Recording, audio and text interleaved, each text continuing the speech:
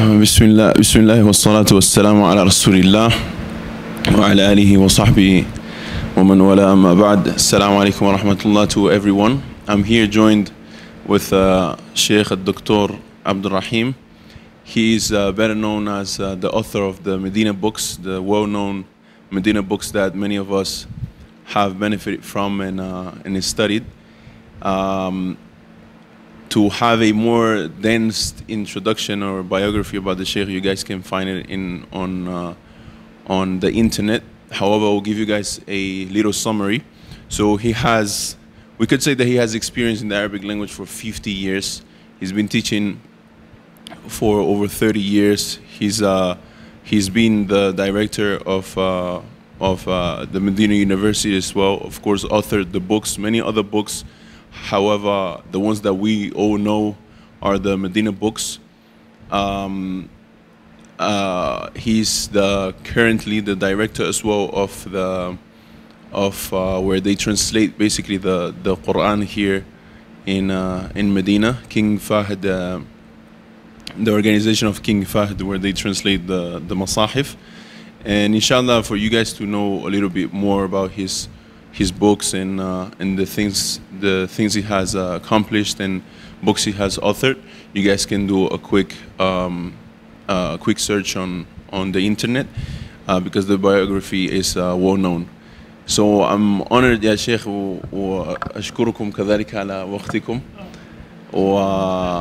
وجزاكم الله خير على الجهد المبذول في هذه اللغة الجميلة التي تتحفظ بها القرآن وفهم السنة.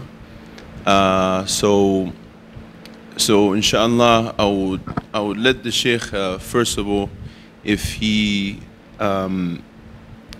wills to perhaps introduce himself a little bit in terms of where you guys where you studied from the beginning of your early age.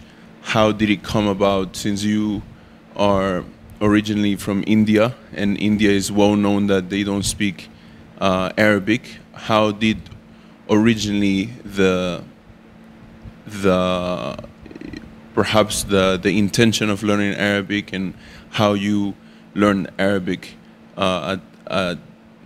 growing up?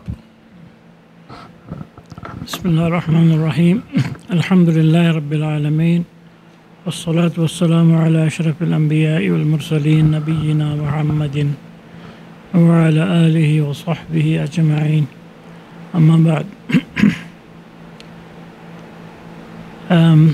Very glad to be this morning with Brother Muhammad Al-Andalusi who has been engaged in teaching Arabic.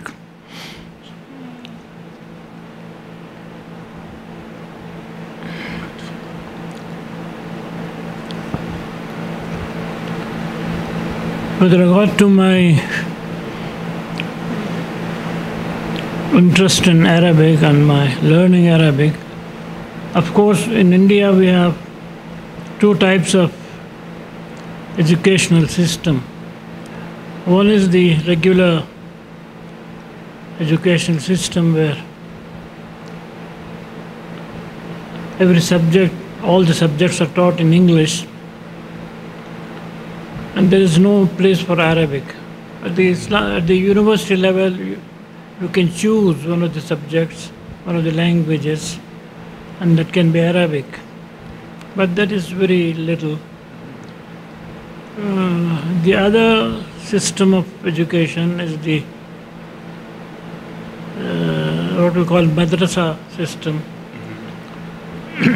We have lots of madrasas in different parts of India where they teach Arabic and Islamic sciences, and it's completely a different system.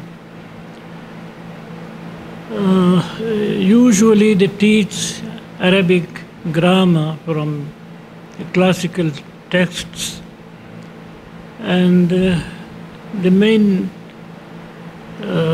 purpose of their learning Arabic is to understand the glorious Quran and the Hadith. And they are not very conversant with Arabic. Probably nowadays there is a change in the system, but earlier they only studied grammar from the very beginning, very detailed study of grammar. I was associated with the regular system. Okay.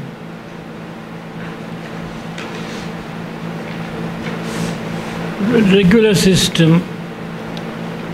I continue? Yeah, it's fine. And so I had no chance to study Arabic. But I was interested, and there were, of course, books available in English. I studied, of course, English. So I studied Arabic through these books, and was, alhamdulillah, I was able to learn the language. And later on,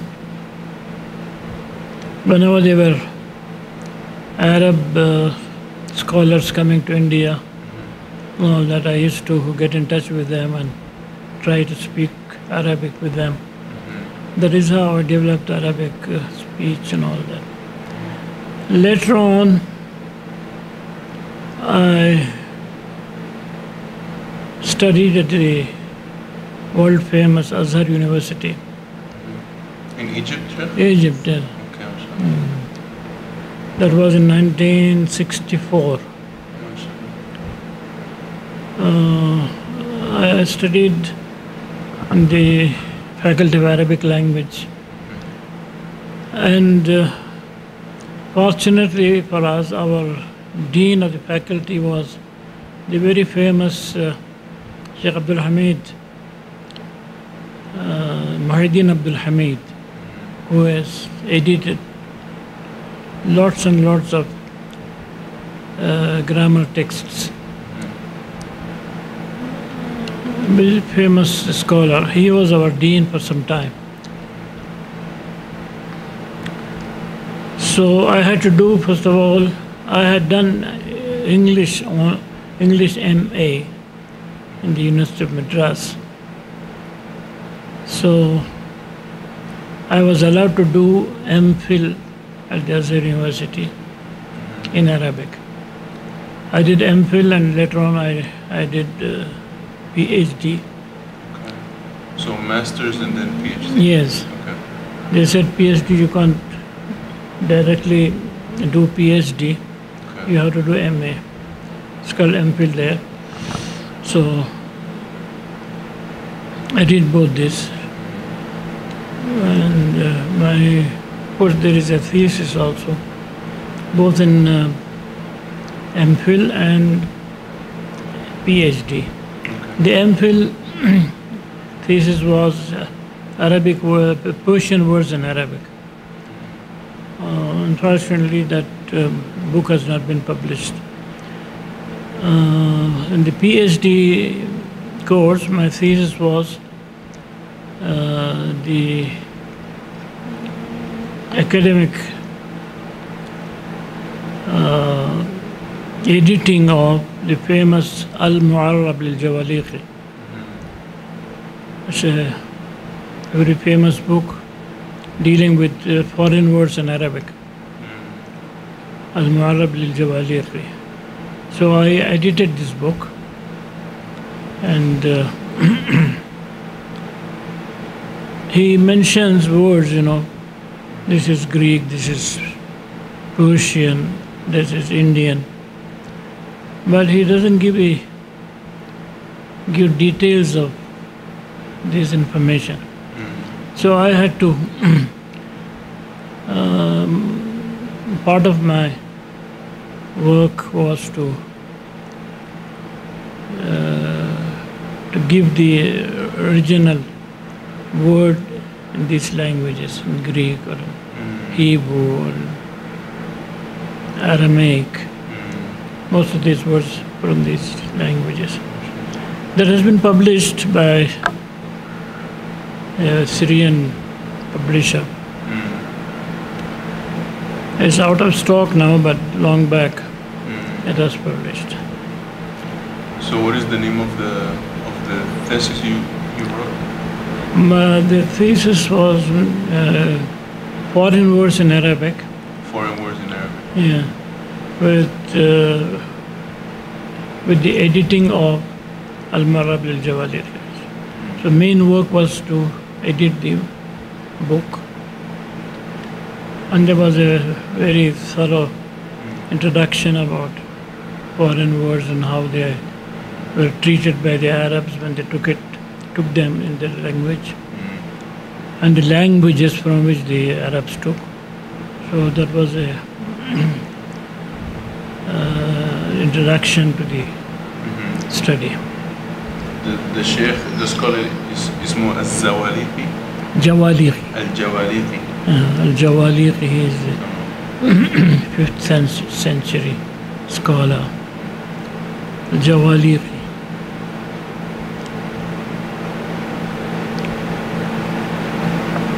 So after your PhD?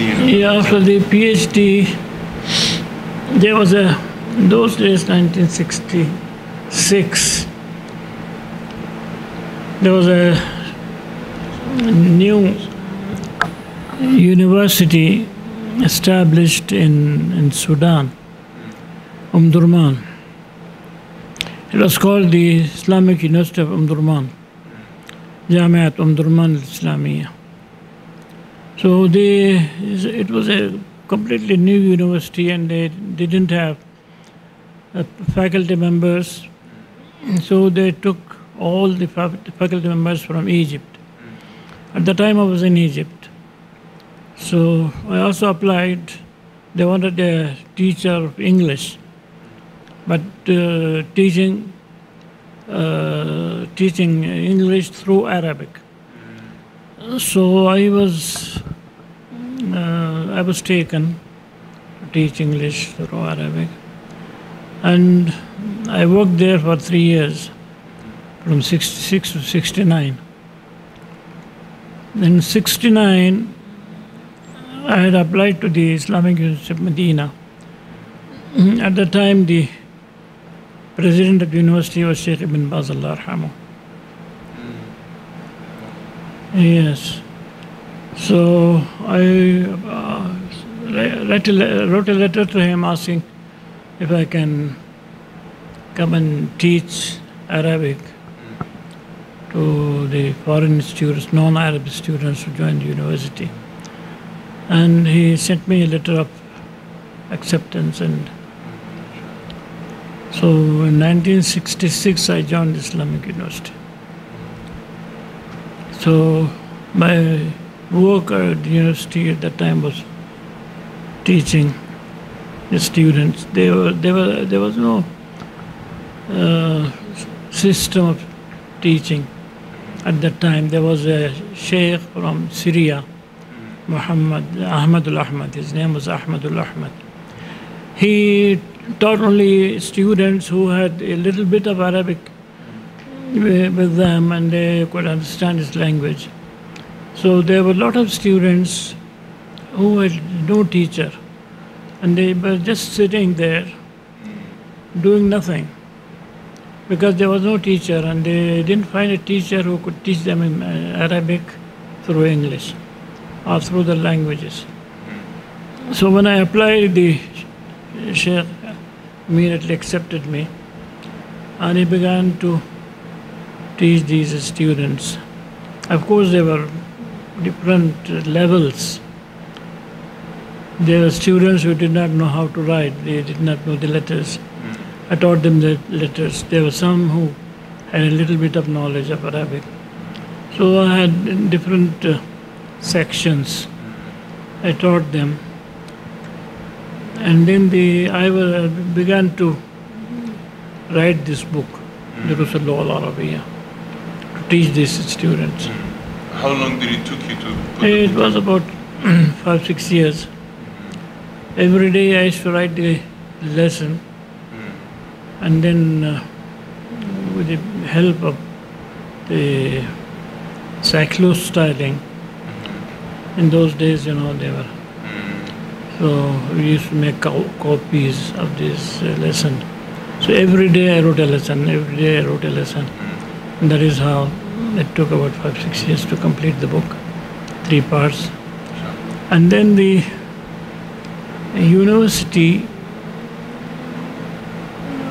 authorities, they invited me one day and they said, we get lots of inquiries about the book that you teach, and we would like to have it published. I said, yes, I have manuscript. I'm teaching this book. And yes. So they said, okay. So they first published the first book, first part. And of course we used it in the school, the Arabic program. And they also sent it to other countries where Arabic is taught. Second part later on, and third part, all these 3 parts were published. And that is how the book became used, first of all in our program, Arabic program, later on outside the program. And then many of the students who learned from this program, they wanted to have the book published in their countries. So they asked me, it was my copyright that was owned by me. So I gave them permission to publish in their countries without any monetary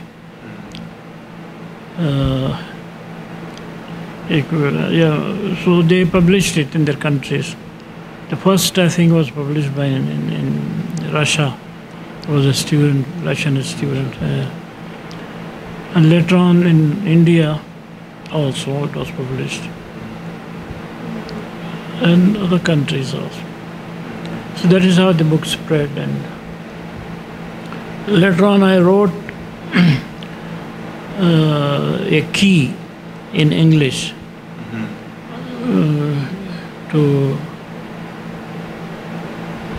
introduce the subjects that I teach in each lesson. So I said the purpose of this lesson is to teach such and such thing.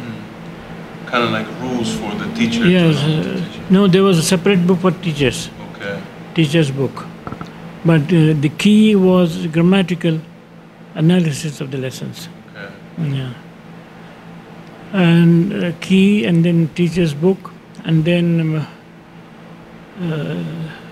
Halu Tamarin, answers to the exercises. That was also published. And then I wrote a book called Glossary of Words Used in the Book, with English translation. That was also published. So the glossary was the Arabic words that were a little complicated, translated to English? yes, all the words that were used in my book, Okay.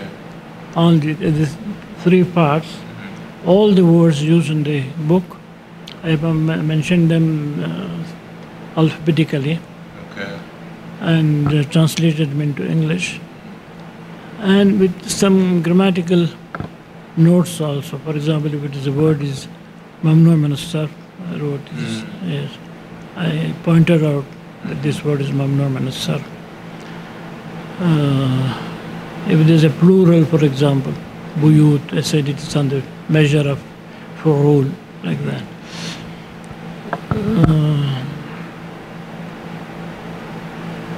Later on,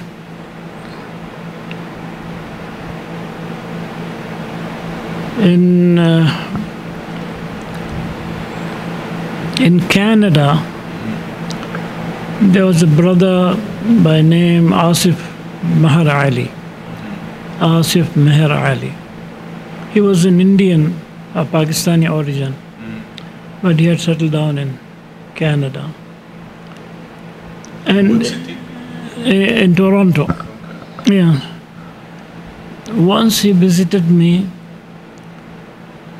during the month of Ramadan, before the breakfast, I got a telephone call. The man, I did not know him. He said, I am in the bus stop and I'd like to see you because after the Maghrib prayer, I have to go back to Mecca. I have no time. I came with a group of students from Jordan University. And I took some time to come to Medina for an hour or two, and I have to go back immediately after the Maghrib prayer. I want to see you just now. So I set a car and he came. And he said, I was interested in learning Arabic. I tried. Later on, I was told that the Jordan University offers a course. So I went to Jordan. When I went to Jordan, they were teaching the book prepared by Al-Qura University. The book, he said, is very, very difficult. And in the class, there are students who want to learn Arabic for purpose of business or Christian missionaries who want to use it for converting Muslims. And the book doesn't help us. It's very difficult. One of the students had a book. He said it's very useful. I took it from him and then photocopied the book. It was by one Abdur Rahim.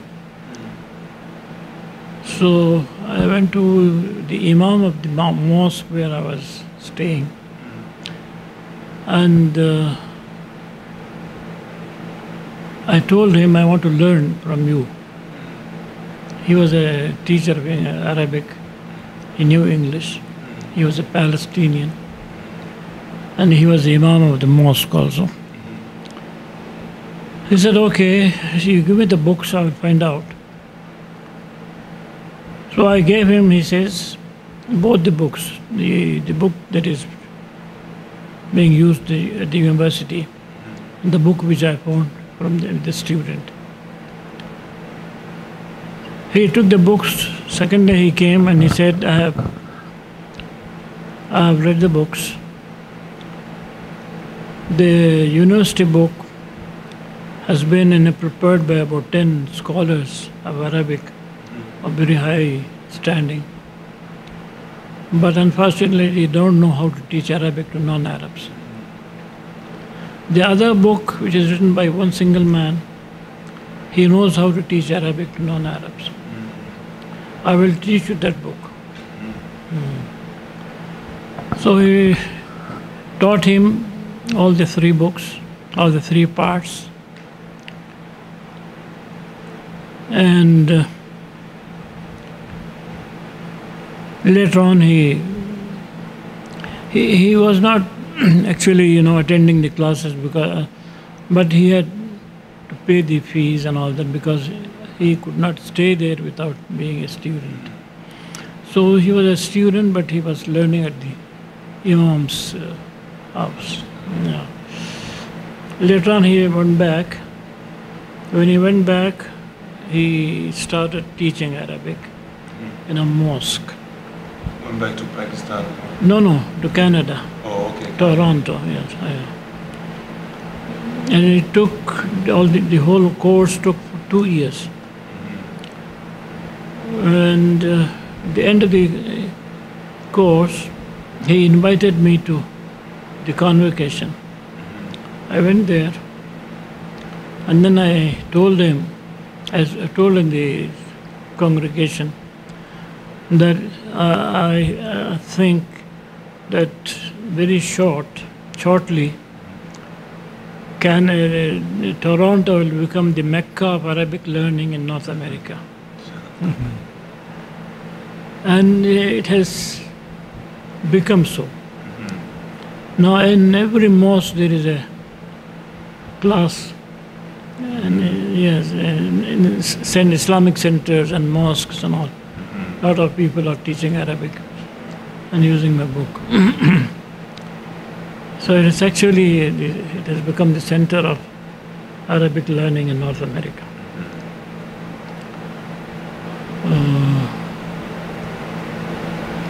So I have given you the history of how I learned Arabic and how I started teaching in Islamic University of Medina. And in Toronto, I have been there for several times. And many of my lectures on grammar were prepared there. Okay. What was your longest stay in Toronto?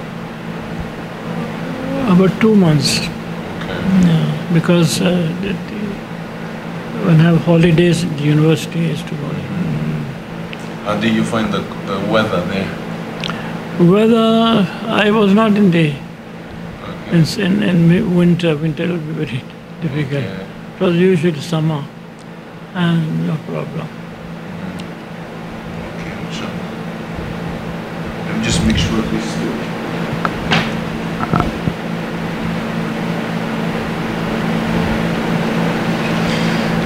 Okay, I have a few. It's being recorded. Yes. So in terms of when they first the problem that I have and something that I always call and emphasize a lot on is that many students, well, I actually see many institutions, many different books, many teachers, they just start very heavily with the students trying to make them understand grammar, Arabic grammar. Especially something that I see a lot is trying to make them understand Arabic grammar in English. So, first of all, what do you think about this approach as an expert in epitomology? Is that how you pronounce it? Epitomology in languages, in foreign languages. How do you see that being effective or not effective when teaching any language, starting with grammar instead of whatever else should be started with? See, languages are not taught with the help of grammar. Only dead languages are taught with the help of grammar, like Latin, like Hebrew, in those days, but Hebrew has become a living language now.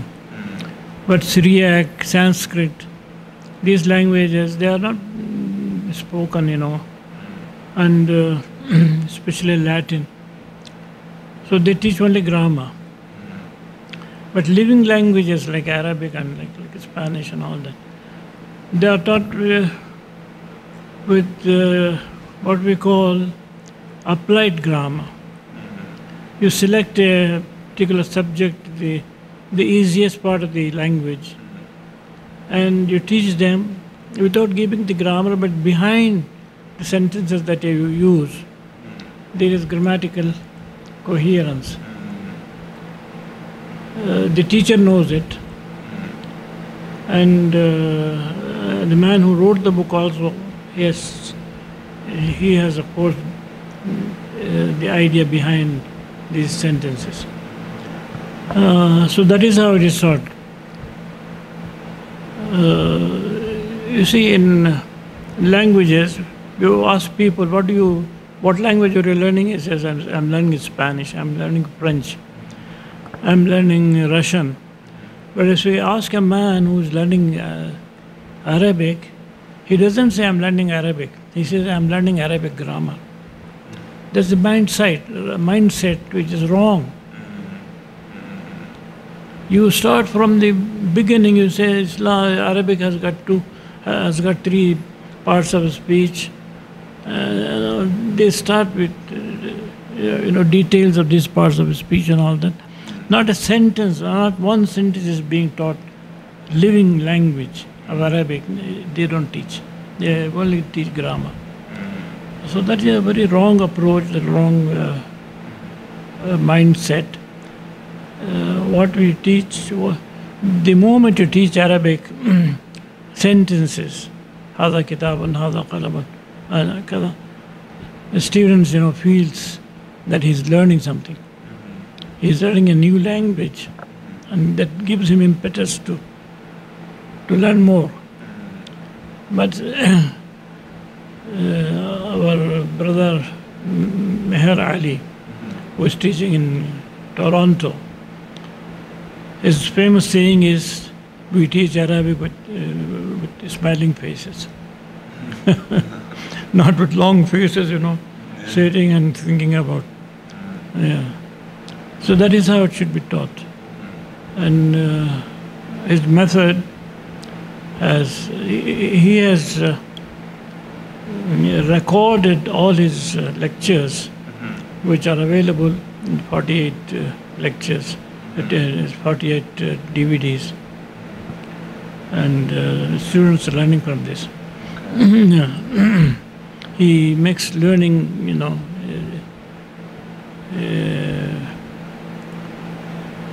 a pleasant exercise. So would you say, Shaykh, that you've said and from what I've heard that you used to do when you used to teach when, for example, you used to teach English in Arabic for Arab students.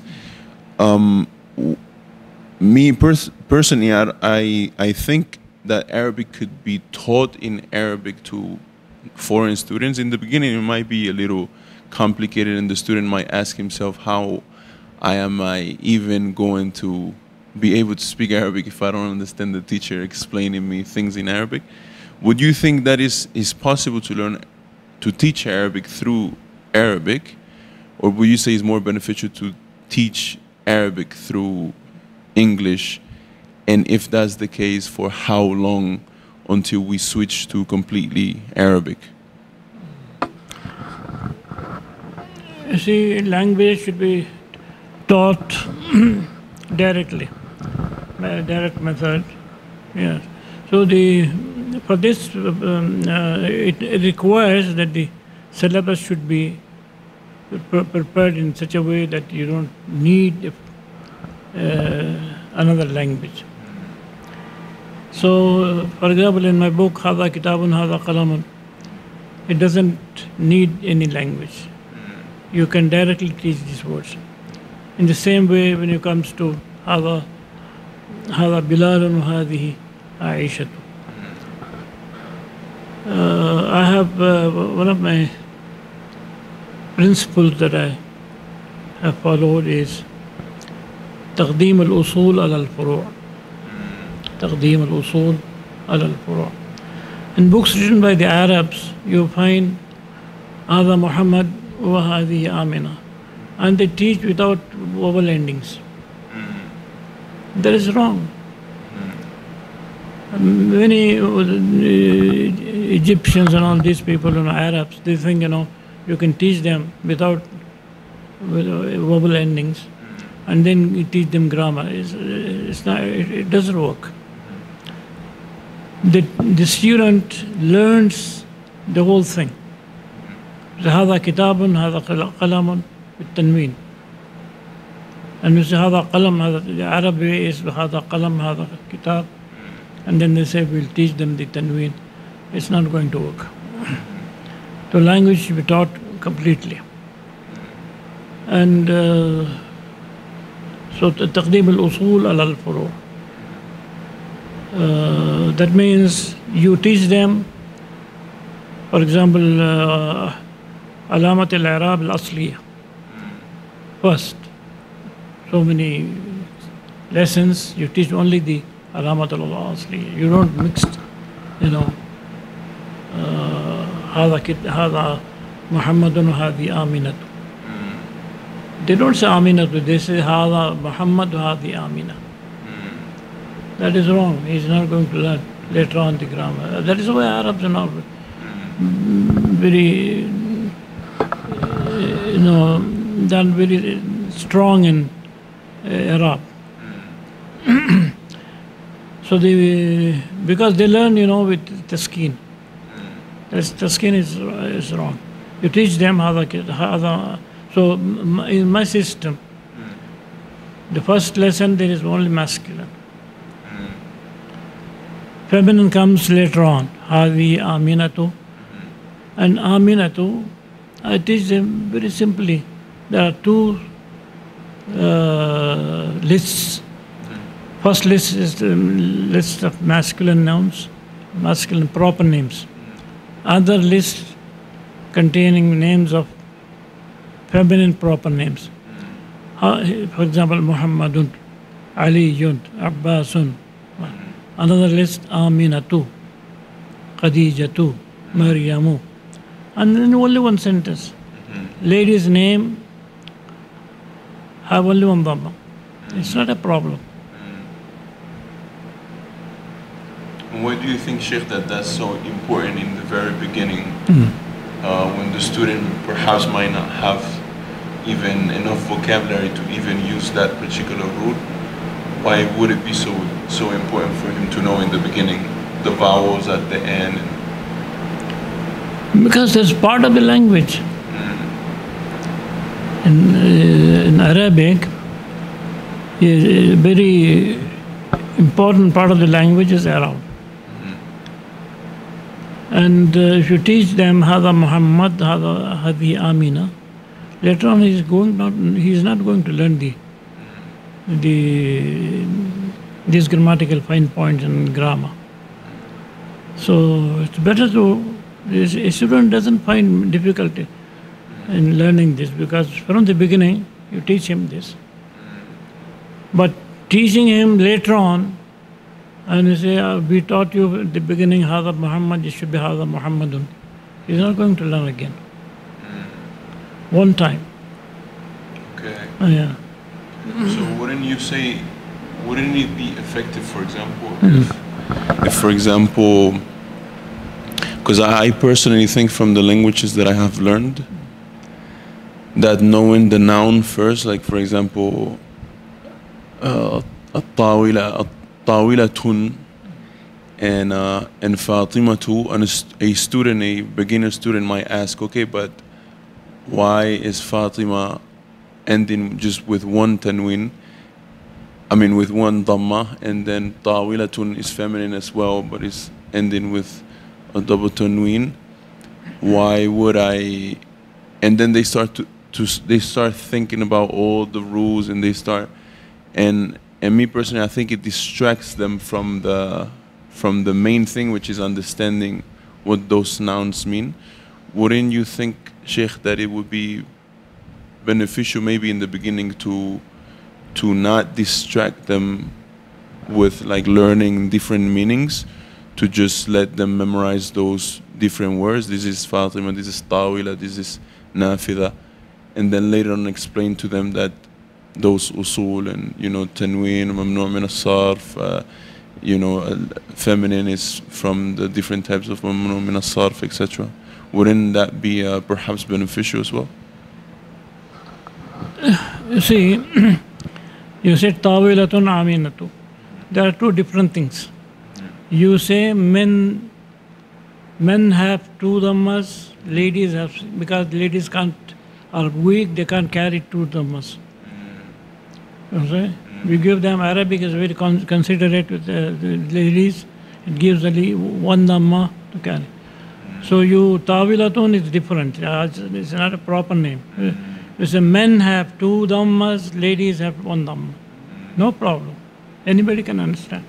You don't go into the details. Later on, I've got the third part. The last lesson is about mamnu' min as-sarf. It's very difficult. Later on you say Williamu. You say Williamu, he is a foreigner, he can't carry two dhammas. Yes, we give them only one. It's very simple. No. Yeah. If you have a proper name, a list of names, masculine names, list of feminine names, and you say, the student will understand. But if you say Tawilatun and then Maryamu, there are two, it's like oranges and two different things. Mm. So you say Bilalun. I use always proper names which are very simple for non-Arabs to pronounce. Bilal is very simple. Bilalun Aminatu. Then you will understand that Bilal is a proper name, man's name. Amina is a lady's name. So say lady's name is only one Dhamma. Okay. Yeah. Okay. Would you say something that I've heard you mention is that Arabs, and which is something that I realized as well, this is why most of the teachers that teach at Andalusi Institute, they mostly non-Arab. Because I feel like when you have gone through the process of learning the language, you actually know what the student needs in order for him to learn the language. So would you say that that to one extent non-Arabs are more qualified most of the times than Arabs to teach the Arabic language, especially in the very beginning in the very beginning stages, basically? Yes, I completely agree with you. Because the non-Arabs know the problems that he faced when he learned the language, and he will avoid that. So non-Arabs are better suited to teach Arabic than the Arabs, because the Arabs, first of all, most of them, even if they are very, very careful, they they can't avoid using their dialect. It's very, at least in pronunciation, even if the syntax is correct, he won't pronounce the vowel and Kulthum, the famous singer, Yeah. So she once sang Iqbal's poetry in classical Arabic. Then when letters like Tha and Dal, she said, I can't do this. This is Bedouin language. I can't use it. She couldn't pronounce it? No. Oh, she didn't want to? She didn't want to. She didn't want to be seen as a Bedouin. Wow.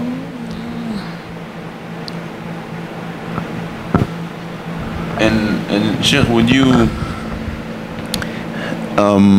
as well, I wanted to ask you, in terms of when teaching the Arabic language, there are certain terms, like for example al-fi'l al-muta'addi wal-lazim, they actually carry a meaning, and there's a very specific reason why they were named after their names, or al-mamnu' min as-sarf, etc., etc.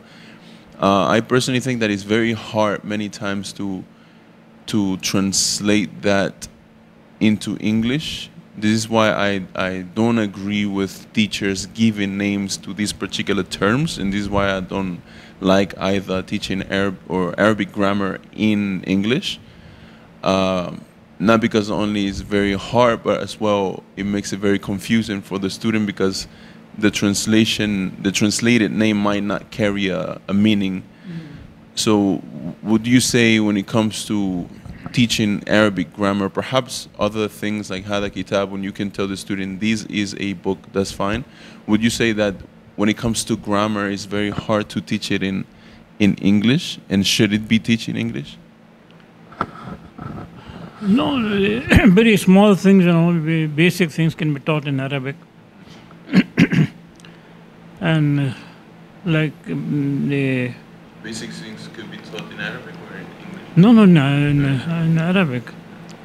If there is any problem later on, you can use the language only to make him understand that particular thing.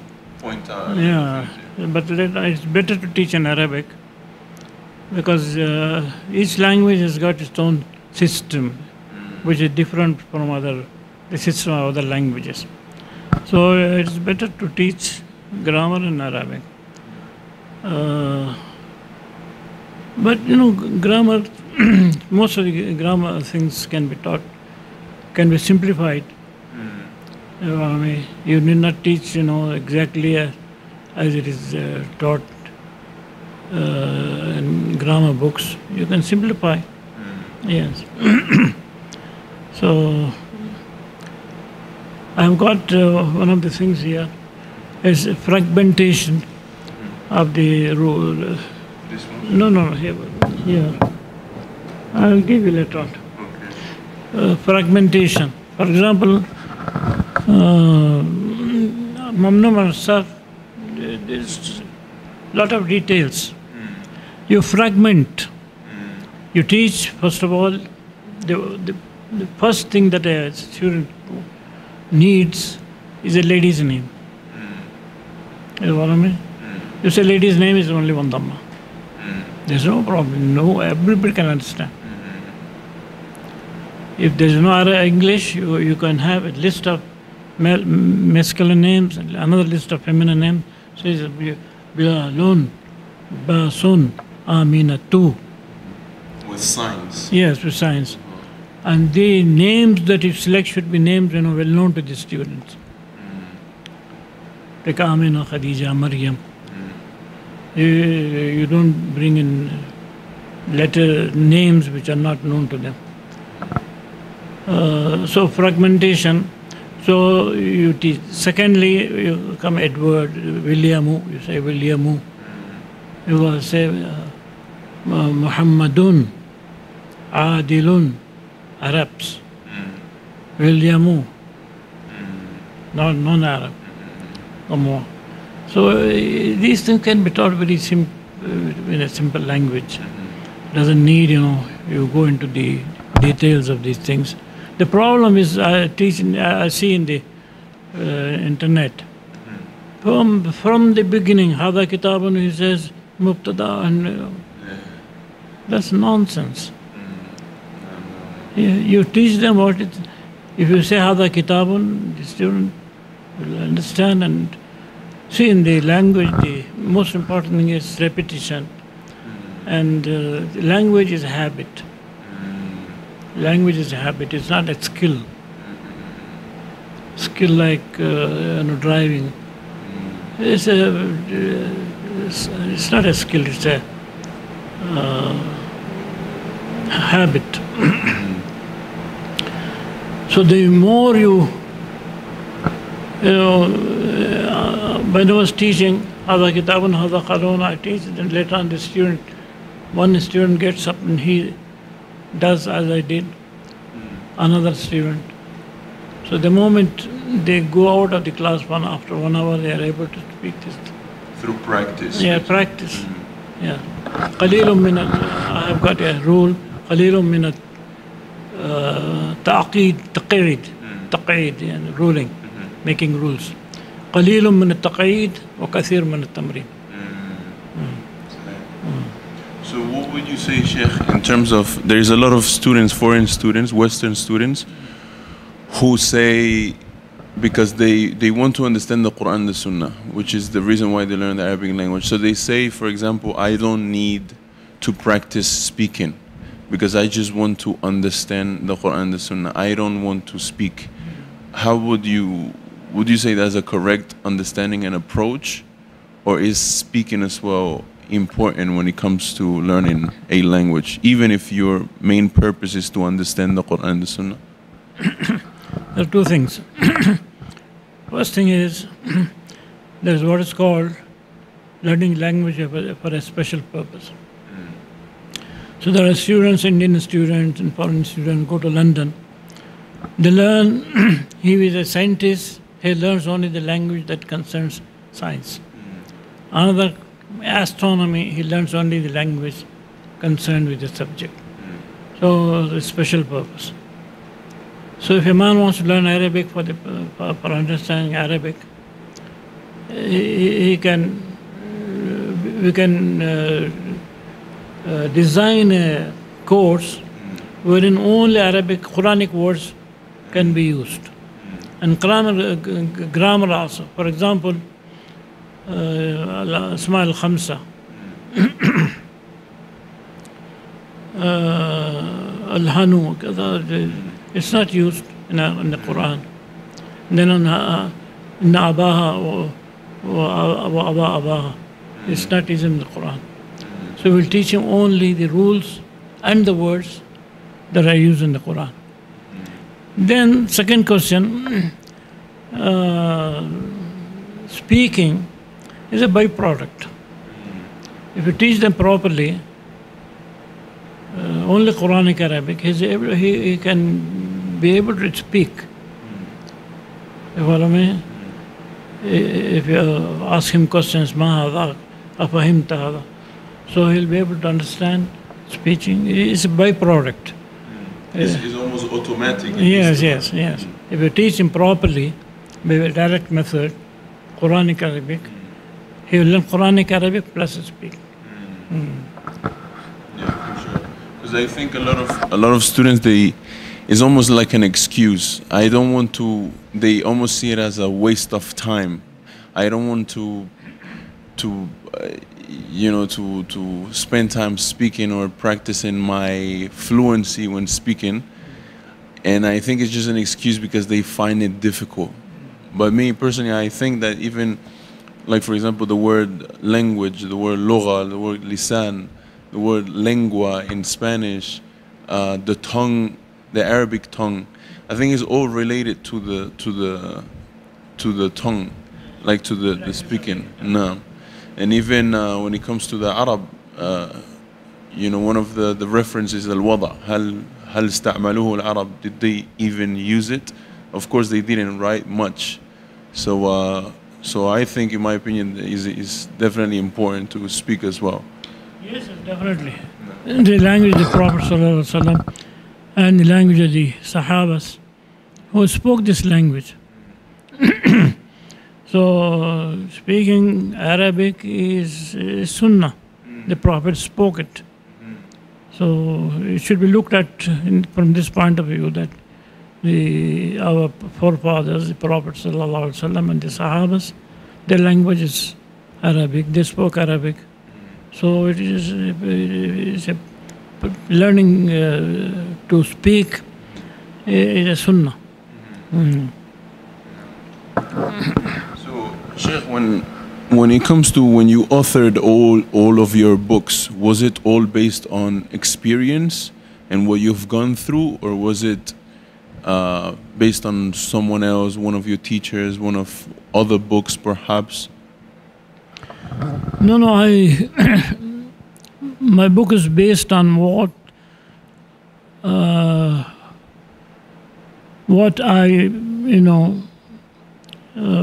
faced while learning Arabic. So the problems that I faced, I tried to avoid them in my book. So it's all, I did not use anything from other books. It was purely based on my own experience. Yes. In terms of so many people, they actually think they lose motivation because they look at all of these, perhaps طلاب العلم and all of these students of knowledge, and they all look like they speak so well Arabic now that they think there was an influence. Perhaps their parents spoke Arabic, or perhaps it's because they were in an Arab country or something like that. So I wanted to ask you personally, did your parents speak Arabic, or was any type of influence of you growing up, perhaps even, I don't know, watching cartoons, even if at that time I don't think there was TV, that made you and helped you to learn Arabic faster, or was it just purely based on your interactions with Arabs and travels? No, my parents did not speak Arabic, and there was nobody in our locality who spoke Arabic. Even the Arabic scholars, as I told you, the madrasa, those who study in madrasas, they don't speak Arabic. The system they follow doesn't help them to speak Arabic. So in the beginning when I learned the language from the books, I did not speak Arabic, but later on when I interacted with Arabs who came from Arab countries, and so that is how I learned. Then the radio programs also helped me, and my personal, efforts to learn to speak. My environment did not help me at all. And would you say, Sheikh, that when you went to Egypt, for example, did you benefit from the people outside in the street speaking Arabic, or was their dialect useless and you only benefited from your classmates and, as you said, your personal efforts? When you are in a country, you are forced to learn the language of the people. You have to interact with the people. You have to. So, unfortunately, I also had to learn, but I had in my mind that I should preserve my correct Arabic. Even if I learn the dialect, I should preserve the correct Arabic, which I have learned. So I was not completely, I did not completely forget the correct Arabic, and was overwhelmed by the dialect.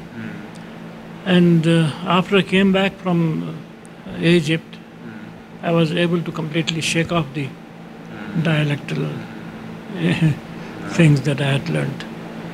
Okay, I'm saying that because a lot of students, they think, oh, if I want to learn Arabic, I have to be in an Arab country. I have to be in Egypt. I have to be, and they think they're going to benefit from the people in the street speaking the Arabic dialect. But I told them that it's not the country or it's not the people in the street that's going to help you. Rather, is your teacher and your classmates who speak Fusha, because there is no country in the world that speaks Fusha really. So this is why I told them you should even in Canada or America or France, you can learn the Arabic language at the same level than someone who goes to Egypt, because you can benefit the same way, with your teacher online by you being in your Western country, than the teacher or the student that goes to Egypt and learns there, because he doesn't benefit from the surroundings of people speaking Ammiya and dialects. Would you say that that's a correct approach? Yes, my view is that the best place to learn a language, to learn Arabic, is a non-Arab country. You think it's better? It's better. That is the best place to learn Arabic, is a non-Arab country. The moment you go to an Arab country, you because as you just now mentioned, Arabic is not a spoken language in any country. Nobody speaks Arabic. They speak the dialect. But classical Arabic, you can read the newspapers and all. But nobody speaks classical Arabic except in what should be I call, except in the news bulletin. News bullets. Yeah, bulletin. Or in the newspapers? Newspapers also, and the TV program news bulletin. Okay. That is the only place where Arabic, classical Arabic is used. Even in conversation and dialogues, they speak. They don't speak classical Arabic, but news bulletin they have to. You follow me? In even news bulletins, the numbers are said in not pronounced in the correct Arabic way. Yeah. So Arab countries don't help you to learn the language. Yeah, but you can in your room, in your class, in your school, you can create a classical Arabic atmosphere. You know, people speaking Arabic with recordings and yes, you can create that. That's how we did here in Islamic University, the Arabic program. We used to have programs, recorded programs and notices, classical Arabic. Yes. And first of all, we had the Egyptians, but later on, we found that they spoke only their dialect, teaching students, that. That means when the student, sometimes, the student says something which is not Arabic, classical Arabic. I told him it is wrong. He says, how can it be wrong? The teacher says this. So,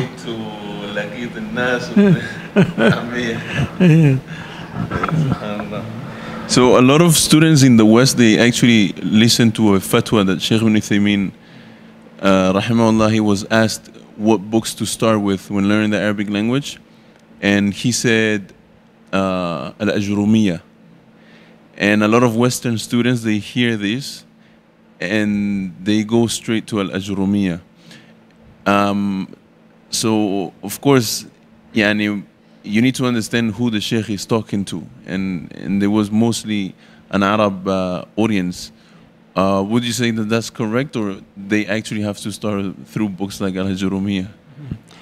When I was teaching at the Islamic University, Americans came, students. And when there was a student who sat in the class for one day. And at the end of the day, he came to me, he said, I have come here to learn mutun. Yes. This is nonsense. What you're teaching is not mutun. Like mutun, like aqidah mutun, or no. Lugha mutun? Okay. Yeah, Ajroomiyah. Okay. Yes. We want to learn mutun. This is nonsense. The Shaykh probably was speaking to the Arabs. The Arabs, they have to learn as their system here to get by heart, certain grammar books, mutun, like Ajroomiyah and all that. Ajroomiyah, all the gist of Ajroomiyah is in my book. What is Muqtada? It's all there. So learning Ajroomiyah for a student, as I told you before, nobody learns a language with the help of a grammar book. Yeah. What we learn is through applied grammar. Yes. So the Europeans and Americans and all, they have got a wrong notion of learning mutun. They have to learn the language first, and then they learn the mutun if they want. Yeah. You can't go on, kalam wa namr, lafdun kastaqim, Malik. If you live, what does he understand from this? And how will you learn the language?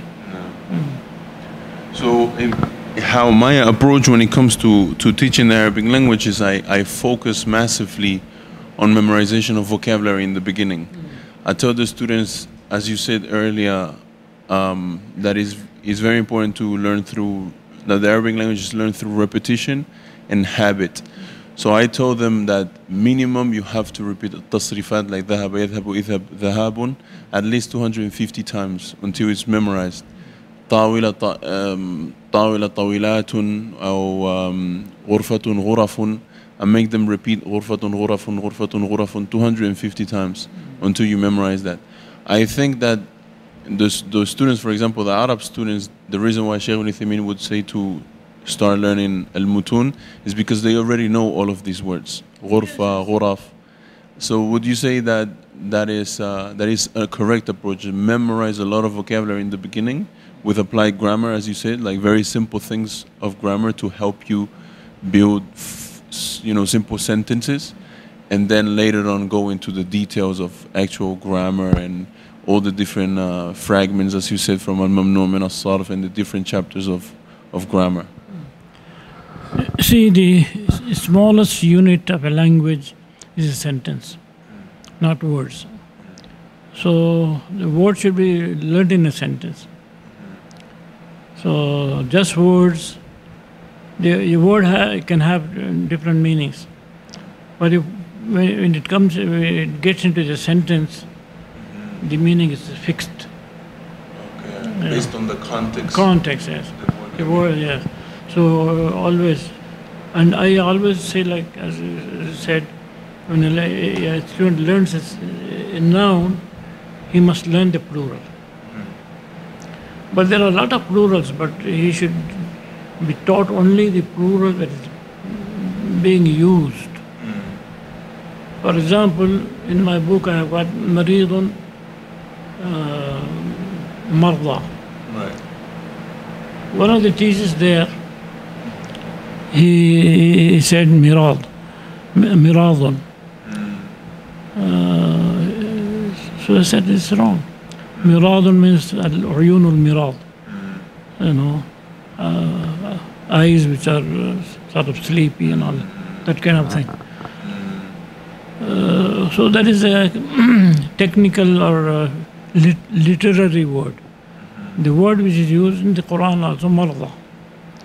So we teach them the most used plural. So kitabun kutubun, rasulun rusulun. And with the verb, he must learn the bab, madi, mudari, and masdar. Because most of the Arabs is nazala yanzulu. Because Ajroomiyah they speak yanzulu. They don't know. In their textbooks also, Arabic textbooks, they don't teach abwab. So we want to teach, when we teach, we must teach with the madi mudara. كتب يكتب كتب يكتب كتابة دخل يدخل دخولا أو دخول جلس يجلس. So we don't teach him only the past, present, and the masdar. With a noun, we must learn the plural, but most used plural, only one. Yeah. Okay. Also, with regard to nouns, it's better to say هذه نار, هذه يد, هذا رأس, with هذا and هذه, because he doesn't know the gender. But it will be difficult for him. So from the beginning, when he learns a noun, he learns with هذا or هذه. To differentiate. Yes, differentiate. So it becomes part of his system when he says هذه نار, هذه عين, هذا كتاب, هذا دفتر, هذا بيت, هذه دار. You know what I mean?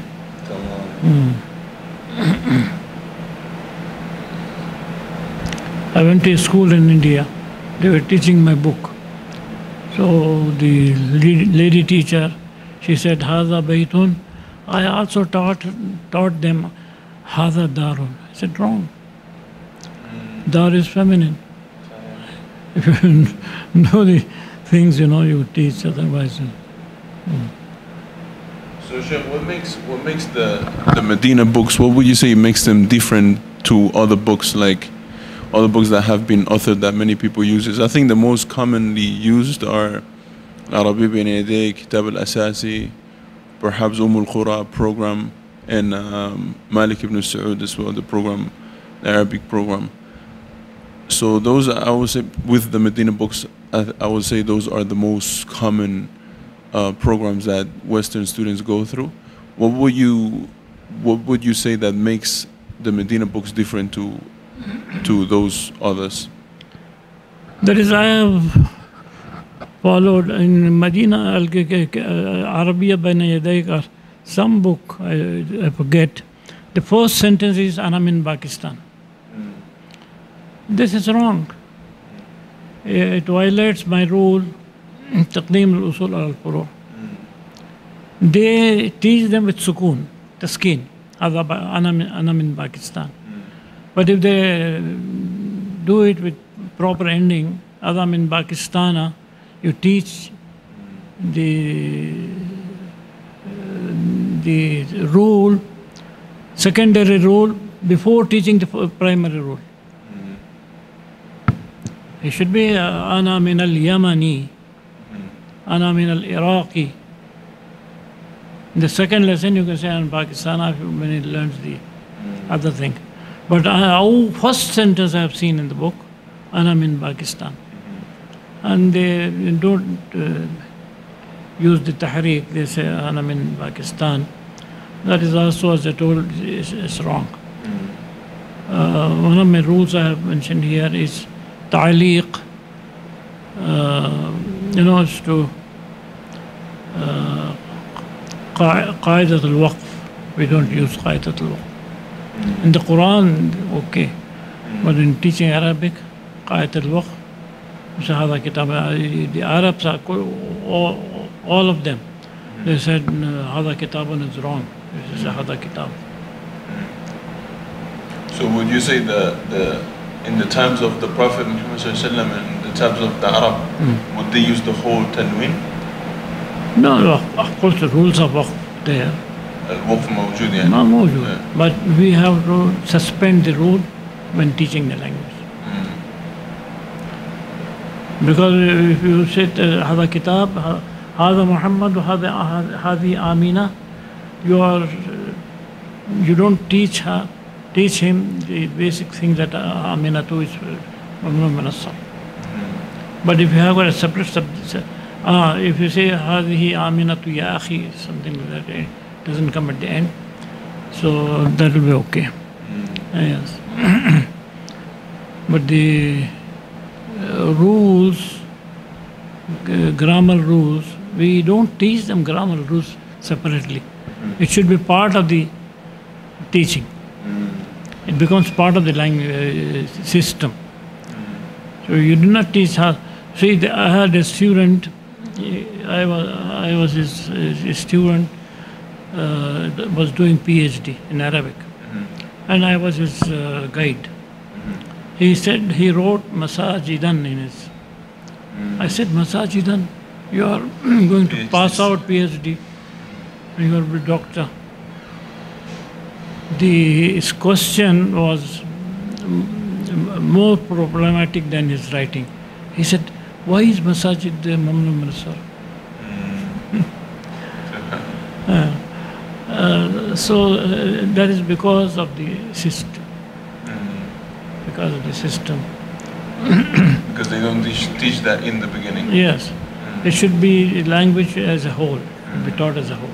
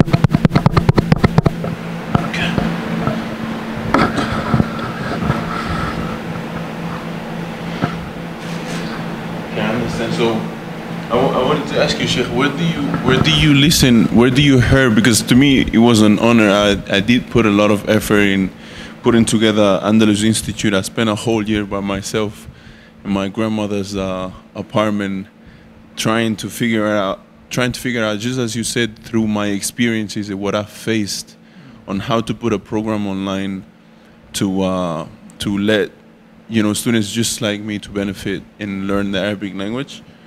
So where was the first time you've heard about Andalusi Institute and what I was putting forth?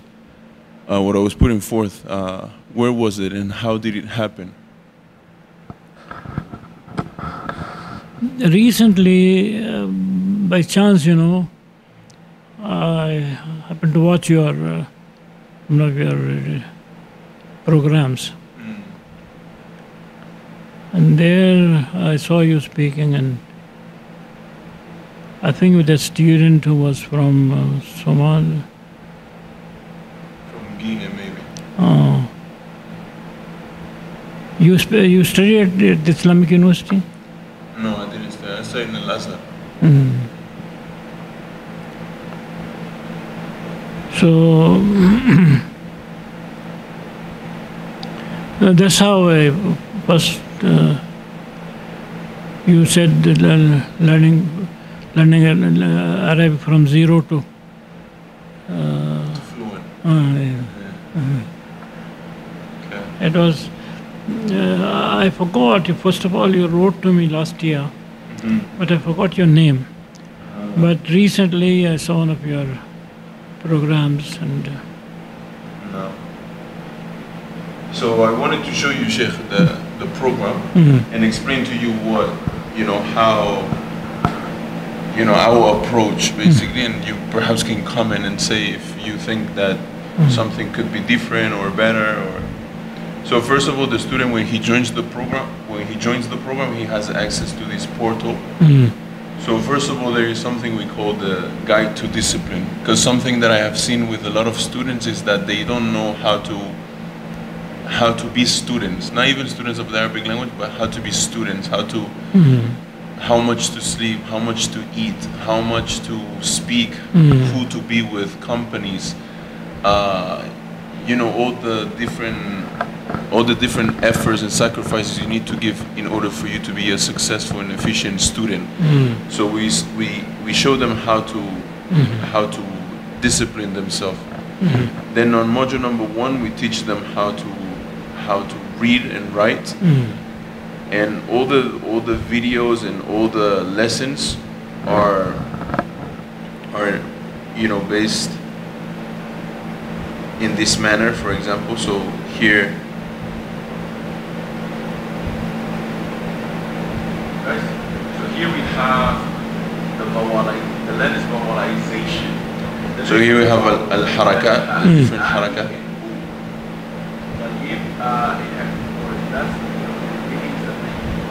So I teach them bata, EBT, the same, very common way on how to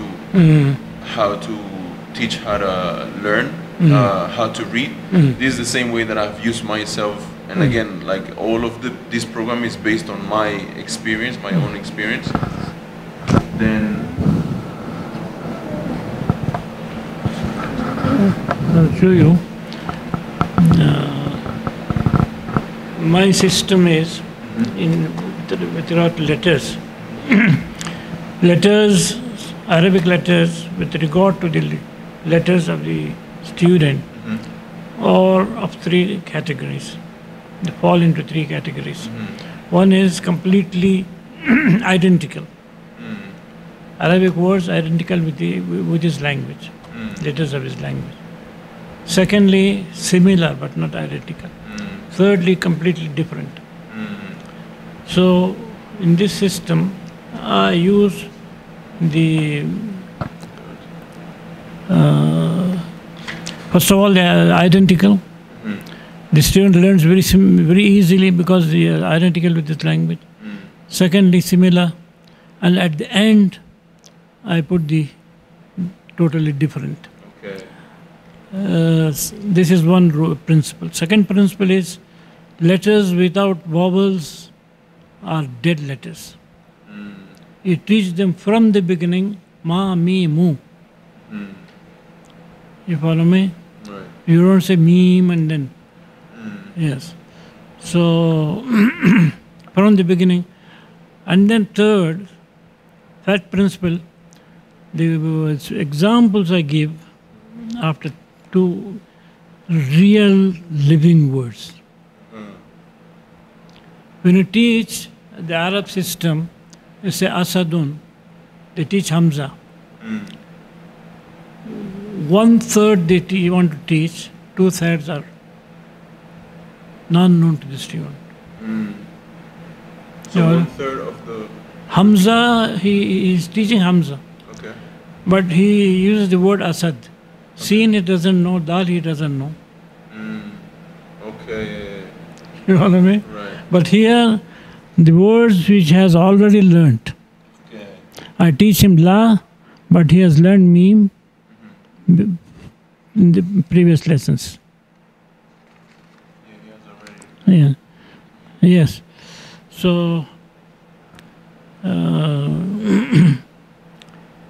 these are the three principles, giving them the threefold division. Okay. Secondly, what I said, with vowels. Third, the example should be from the words already learnt, from the letters that he has already learnt, rules and letters that he has already learnt.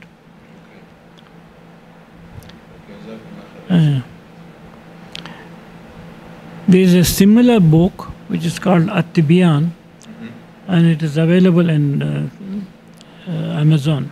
Do you have author? Yes, sir. Okay. At-Tibyan. So yeah, that's the first module. Then the second module, which is the most important one, is here is where I focus a lot on vocabulary. The whole of this module, on average, the student learns 7,000 to 10,000 vocabulary words. MashaAllah. So I focus a lot on vocabulary. However, every single lesson, there is 64 lessons.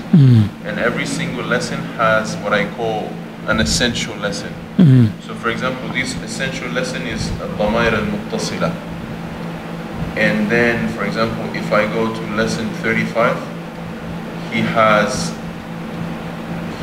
another. This is locked as well. If the student didn't complete a lesson, it doesn't allow him to go to the next one. But for example, in lesson 33, you have a test, for example. Yes, a test as well. Then he has huruf al-atf, for example, in lesson 33. So little by little, as you said, the whole Medina books is pretty much all the content of Ajroomiyah. So module number 2 as well, you have all the content of Ajroomiyah, which is, very simple grammar things. Then apart from these, on module number 2, every 5 lessons, we test them on the vocabulary. We ask them, what does tawila mean? What does nafila mean? What does masjid mean? What is the plural of masjid? What is and we ask them as well, masjidun, and then we ask them plural, and he says masajidun many times. They say masajidun. We tell them, masajidun, you sure? And then they say, oh no, masajidu. So we do focus as well on the mamnu'at min as-sarf, etc. Then after lesson 6, he is able to attend what we call the weekly conversational sessions. Weekly conversational sessions are Zoom meeting calls with myself or with other instructors. And here we basically focus on only conversation with the vocabulary they have learned in the week. It's 4 hours in the weekend. So we tell them, for example, okay, Osama, speak about this image. What do you see in the image? Speak in Arabic. And they make a lot of mistakes throughout the process. Then after they speak for 5 minutes, we tell them, okay, you've said Hada Surah. You don't say Hada Surah. Remember, we spoke in this lesson, you say Hadihi Surah. And they say, oh, okay, yeah, that's true. And then little by little, we correct all of their little mistakes to try and make them make less and less mistakes in their speaking.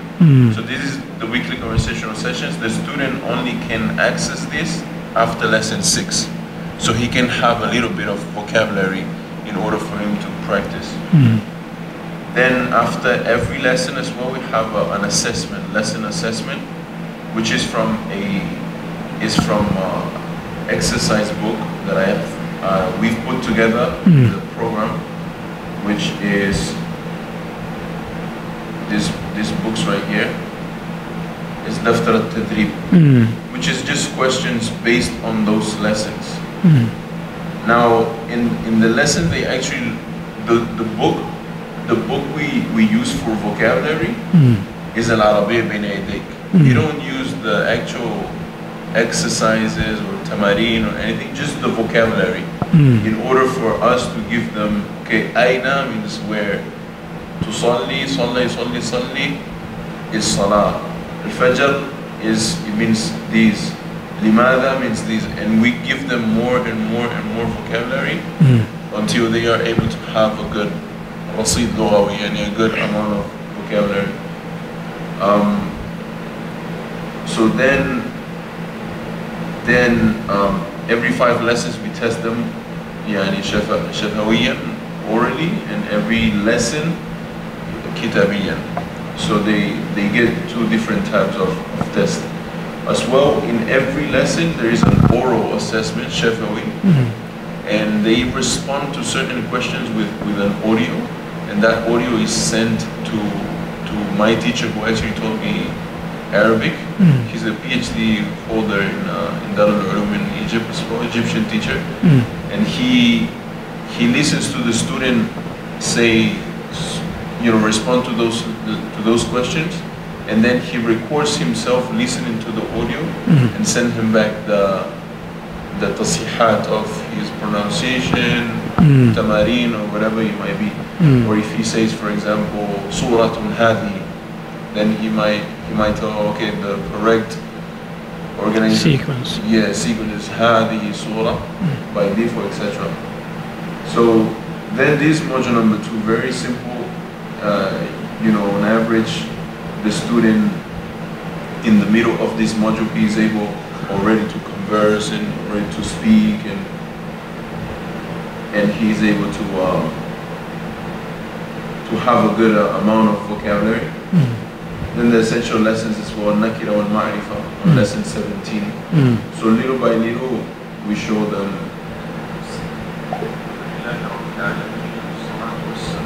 And all the lessons as well are all in Arabic.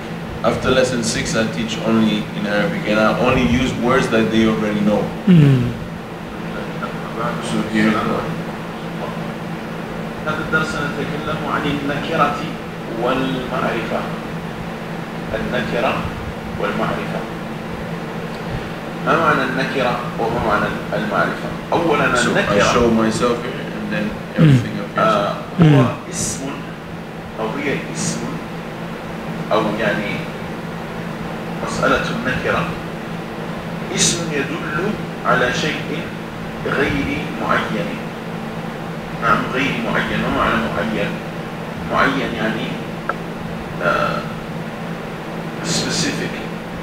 So here, if there is something is hard to, I know the student is hard to explain to, am I saying in English? Because as you say, to point out specific things. نعم، اسم يدل يعني يخبرك عن شيء غير معين، مثل ولد وكتاب ومدينة. So here they already know اسم دل يدل على شيء غير, all of these words they already know. معين, I know, they don't know. So I might say it in English so they understand. هنا وجالس، هذه أسماء غير معينة، لا يملكها أحد ولا يعرفها أحد ممن يسمعها. ولد، كتاب، مدينة، جالس. أما المعرفة فاسم يدل على شيء معين. اسم يدل على شيء معين. طيب، يعني يخبرك عن شيء معين. والمعرفة 6 درجات أو 6 أنواع. جميل. أولا عندنا الضمير معرفة. طيب، لأنه يدل على شيء معين. So this is the whole that's explaining. على اسم إشارة اسم موصول. معرفة لأنه من.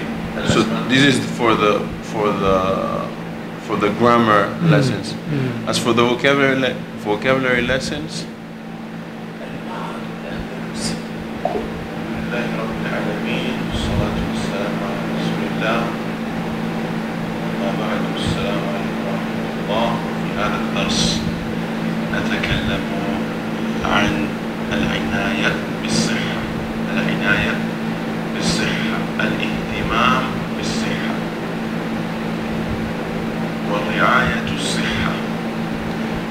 So here I know that they don't know عناية, but they know اهتمام, they know الرعاية أيضا. طيب. So here is the text of العربي بين يديك, and the words that are مميزة, all of these words I know they don't know. So we read everything, and when we reach a word, I explain to them what's بطني. I might do like this, هذا البطن, and then I explain them the whole lesson. الطعام, the mother prepared the food. الإجابة عكس السؤال.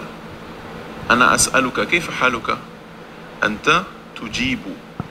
الإجابة أنا بخير، هذه إجابة. كيف حالك؟ سؤال. أنا بخير، إجابة. بهذه الإشارات الطالب يفهم، حتى وإن لم يعرف معنى الإجابة، لو يعرف السؤال أقول هو يعرف السؤال ويعرف معنى عكس، فبذلك يفهم.